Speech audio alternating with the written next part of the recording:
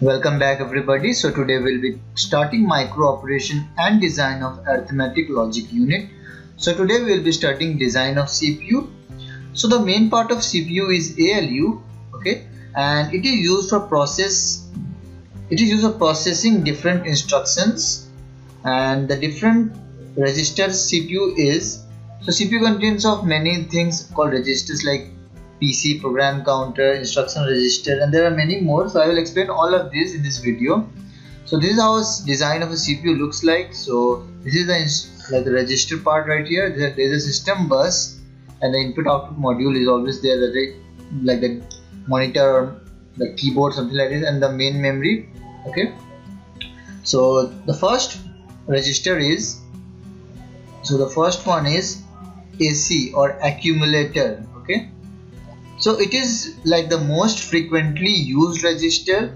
It stores one of the operand before processing. So stores operand before processing. So you need to remember this important keyword. Okay. So next we have general purpose register. So it is used to store data and the intermediate results. So storing of data and intermediate results. Okay, so it has like RI, it is denoted by RI, okay, where R is positive integers. Okay, it is always positive.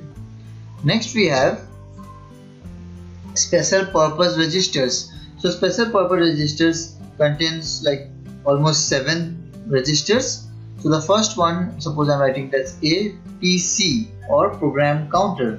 So program counter is used to store the address of the next instruction that is to be executed. So address of next instruction to be executed. So this is important, you need to remember this one, right? Next we have instruction register or IR. So it stores the instructions, that is the operation code. So it basically stores the operation code, okay, that is currently being executed. So currently being executed. Okay. So next we have stack pointer or SP stack pointer. Okay. So it holds the address of the top element of the memory stack. So address of the top element of the memory stack. Next we have BR, that is known as base register.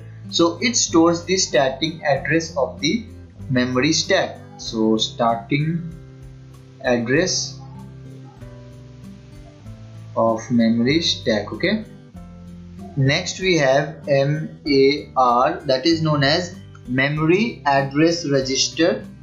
So it holds the address of the data that is to be retrieved from the main memory. So retrieved from main memory, that is to be retrieved from the main memory.